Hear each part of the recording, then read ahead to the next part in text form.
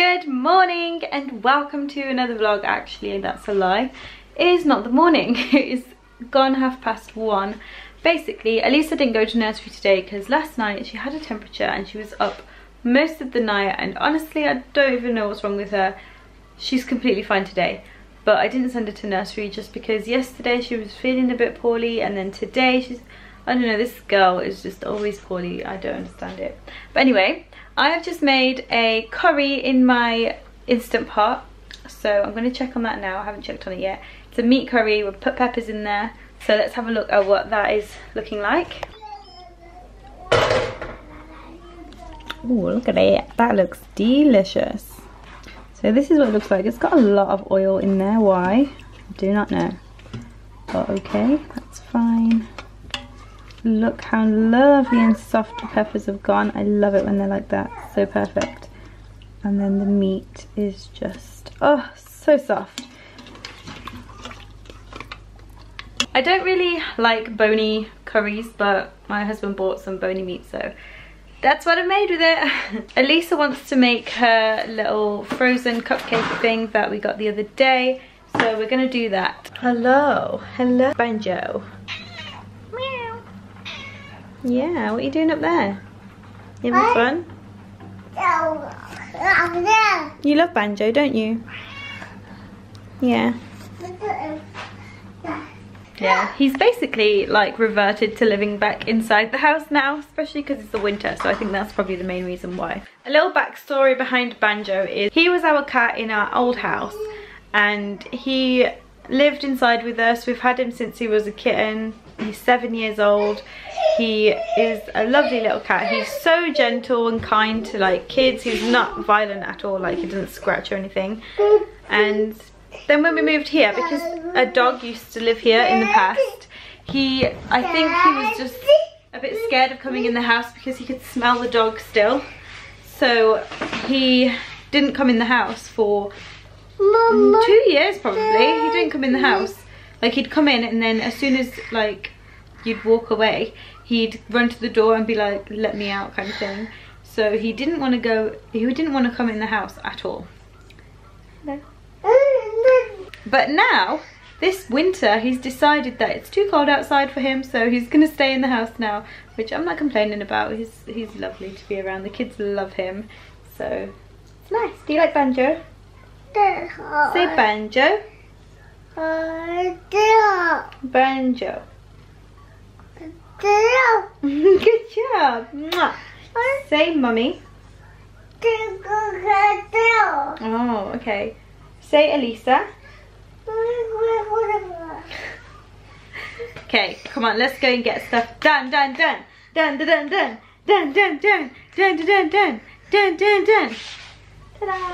First thing we need to do is fill this up.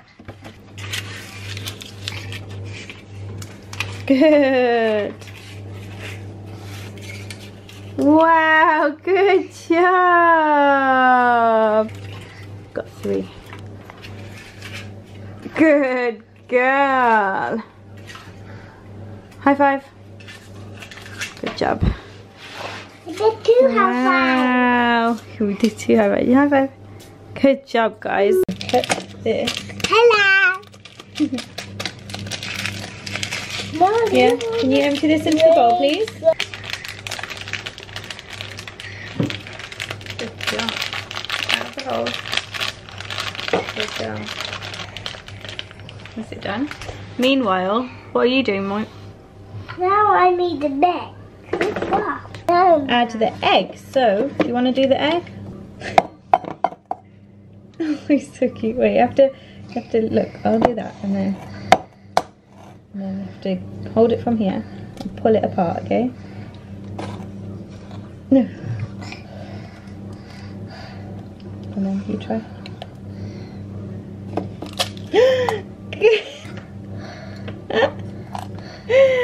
It's okay, it's okay. It's not the end of the world.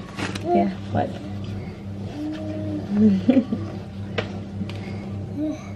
Now let's just see if there's any shell. I don't think so. Add the water, so 4 tablespoons of water. 4 tablespoons from there into there.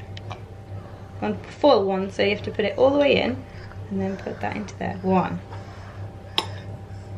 2, 3, 4, and good job. We need to get 2 teaspoons of vegetable oil. Oh! It's for you. Mom, Daddy, why?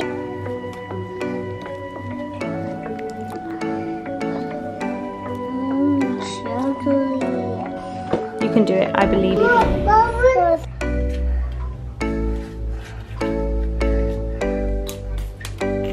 Yeah. I love you. We have a visitor.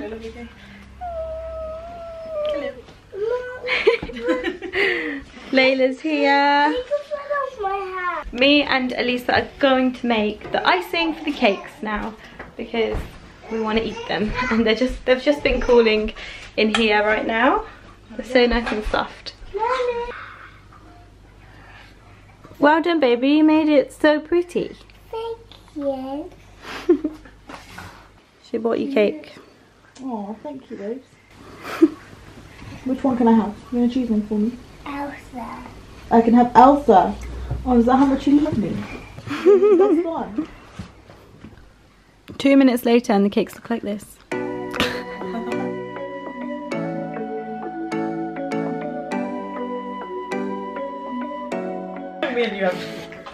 We have another guest. Yeah, slightly, very slightly. Hi. It's Why the do you face always again. do that face in my vlog? All the time. Don't put it in the vlog, please. Do it. I have to now that you've said that. Do you think he looks like my dad? Say hello, vlog. Hello, vlog. That is my voice. I do have a really deep That's voice. your voice. No, it isn't. Now say hello, vlog. Hello, vlog. Hello, vlog. Uthman bought us some sweeties.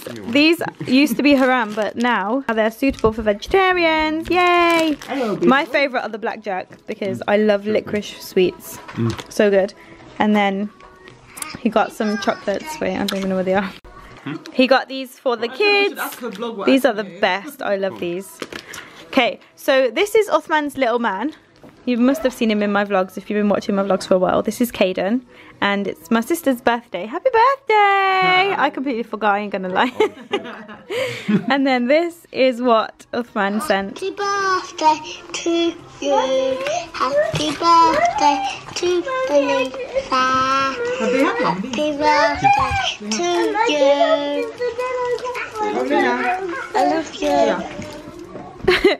What accent do you guys think he's got? Because I have no idea. It's so cute and funny. So, my brother is holding the camera.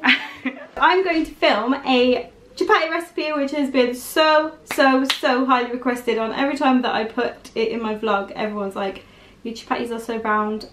They're not actually, they just look round, but they are soft. So I'm going to tell you how to make them, and yeah, that's what I'm going to do. So this is what you need. Look, I'm so professional. So this is the chapatti flour that I use all the time. It is really good. My sister actually recommended this to me. It's the Tesco brand chapatti flour medium. I don't know what that says. 5 kg. So this is what I use. It's basically like, is it like 50-50 I think? It's not, I don't know. I don't even know what it is, but it looks like this. And I measure it in mugs. So, oh, I forgot to get a bowl out. I'm not so professional, eh?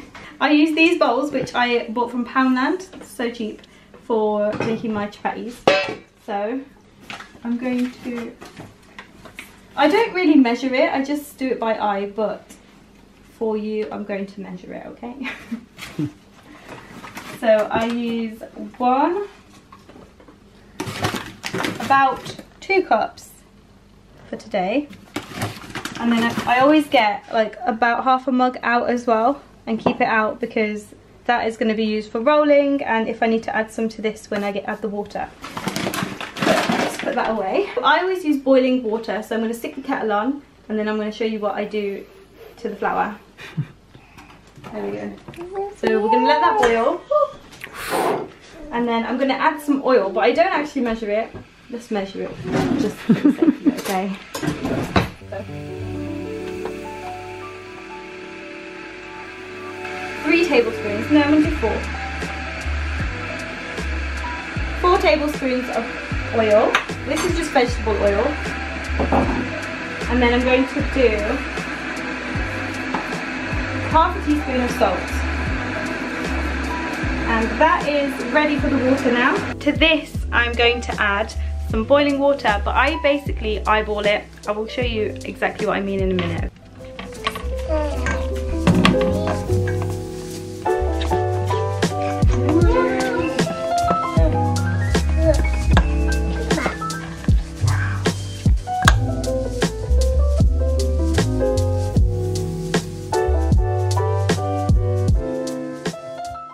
So this is what the consistency looks like now. It's what would you say that's like?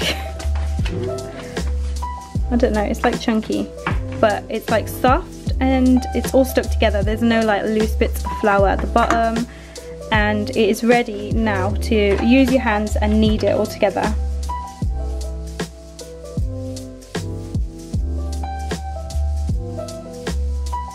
Okay, at this point it's really hot, so you can either wait till it cools down or you can just deal with the heat, which is what I'm gonna do. Oh, yes. It really helps if you use this part of your hand, this part.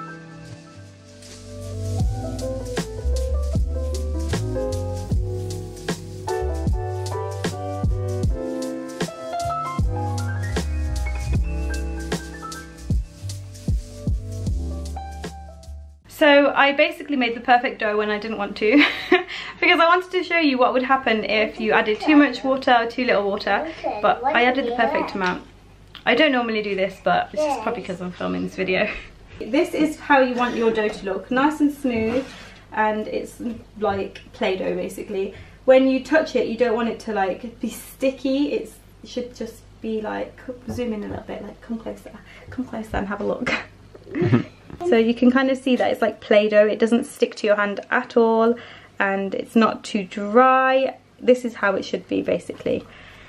But right now I'm gonna roll them into balls because I'm gonna make them very soon, and then we're gonna roll them out and I'll show you how to do that. So the size of the ball that you want is basically as big as you want it to be. If you want bigger chapatis, roll bigger balls. If you want smaller chapatis, then you roll smaller ones basically.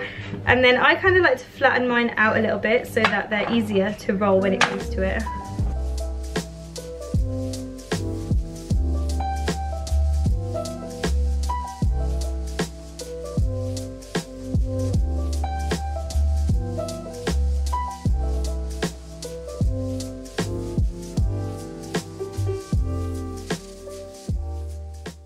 So I've literally just realised that the first one that I made is the smallest and the last one that I made is the biggest. Like small, small, small, kind of big, big, massive.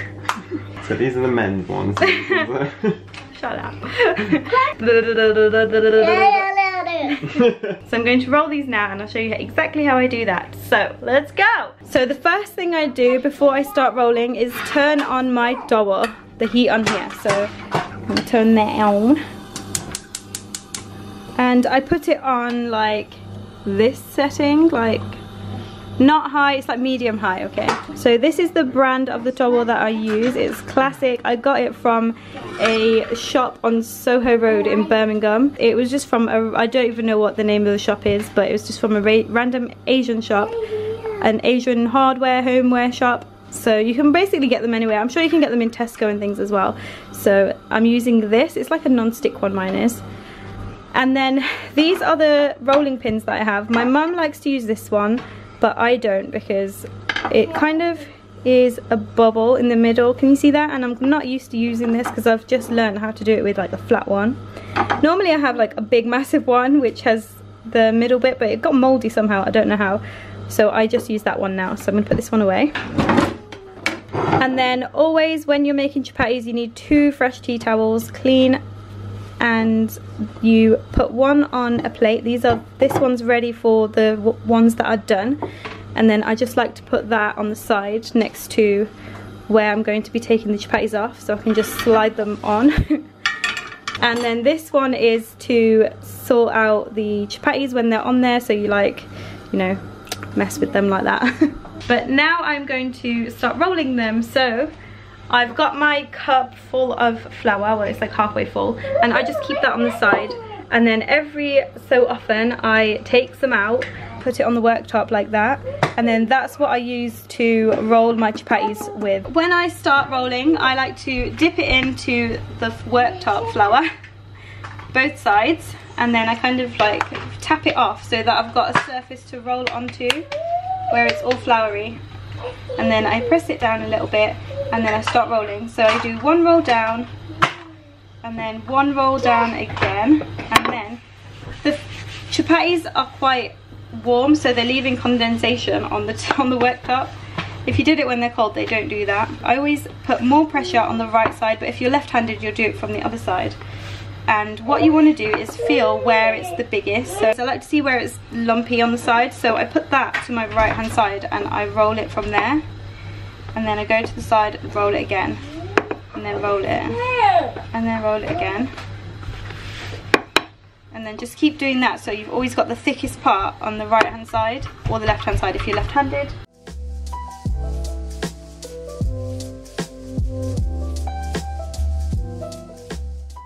And then when it starts to seem quite even, you just want to kind of put even pressure all over so that it makes the chapatti bigger. And then you just want to keep working it until it's quite thin. I'm moving it up there because there's flour on the worktop here, so I'm just getting a bit more flour. And then if it starts to stick to your rolling pin or the surface, it means that your dough's too wet. But you can always put flour on your rolling pin or on the chapatti, on the back of the chapatti or wherever, but just don't use too much flour.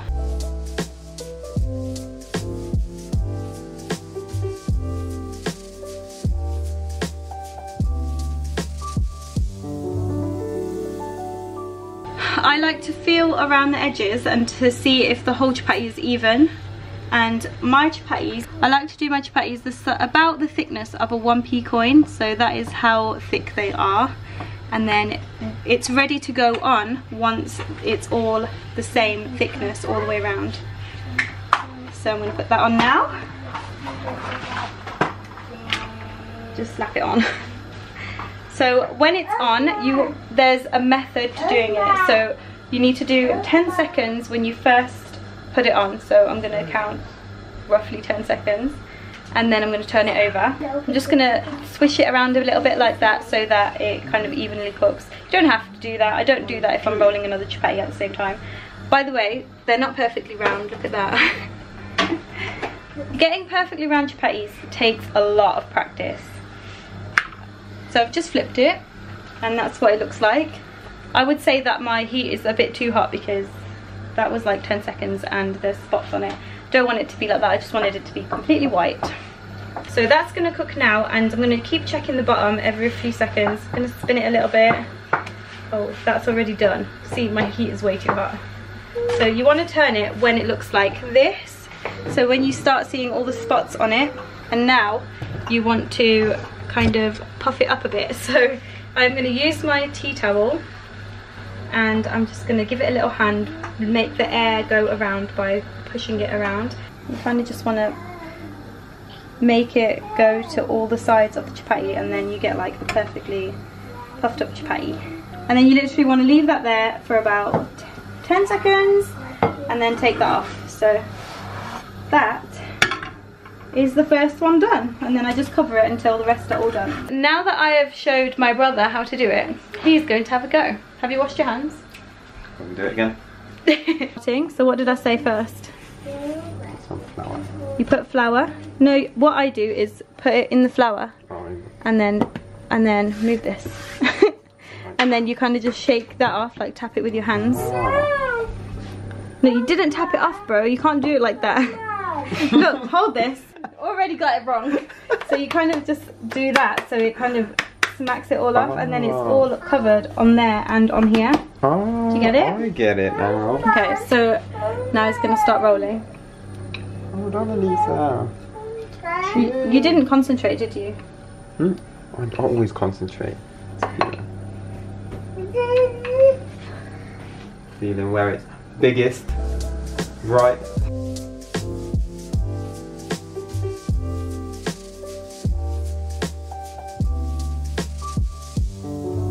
You didn't listen. Listen to me now. Okay, so it's a good thing we're doing this because mistakes like this are easily made. This is how I used to do it.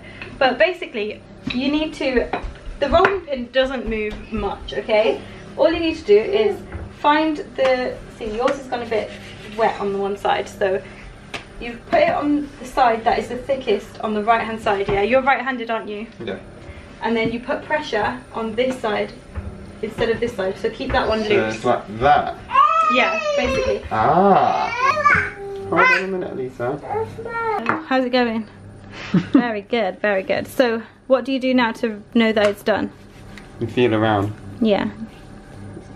No, that's all good, you know. Let me have a feel. Go on then. No, bro. As soon as I feel this, I can feel that there's like, it's like hills. It's so bumpy. Yeah. The edges are like, there's a thicker part here, there's thicker parts here. I'm gonna put some more flour. And then you kind of roll this down as well. But you put pressure on one side. Okay. So like that. Oh. You know what I mean? Yeah. Like that.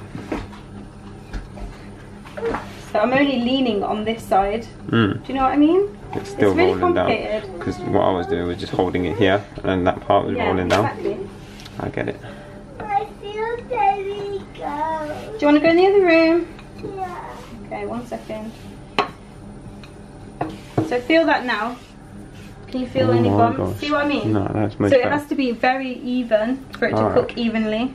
So Oh, now yeah. we're going to put this on here. Do you want to do the cooking? Yeah. So 10 seconds on that side. Okay, is it white? Nope. Well, turn it back round. That's not good. It basically... This is so not good. Ah! It's hot! So basically, it should be all white on that side. Okay, so it should be ready now. Go on then. See how it's like, see how it's kind of cooked the You've got bottom. a few little Yeah, bits. got a few of those, but I think that's because we turned it before. We're just waiting for the spots to come on the other side and then we're going to turn it. The reason that you cook that side until there's spots on there is because you know that then the whole of the bottom of it is cooked properly. And then try turning it now, see what happens. Yeah, that's better. So that is what it looks like. Now you can start pressing it, see if it pops up. So what I like to do is roll it so it kind of... Oh! No! Check you out. And then when the bubble starts to rise a bit more, you can kind of push the bubble a little bit with that, but not too hard because you don't want to pop it. Let me show you. So you kind of want to roll it a little bit that way, maybe that way. But I think because it was rolled a bit weird, it's not going to pop up fully, but still good though, well done.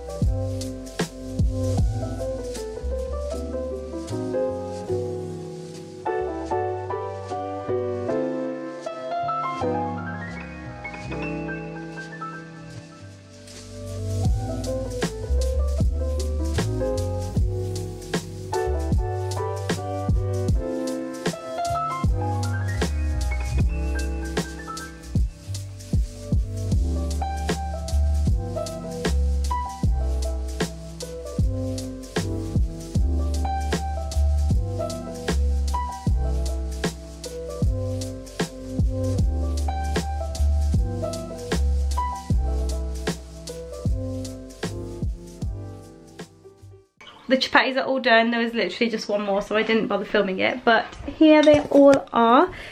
You could either put butter on them or just leave them like this. I leave them like this just for less calories.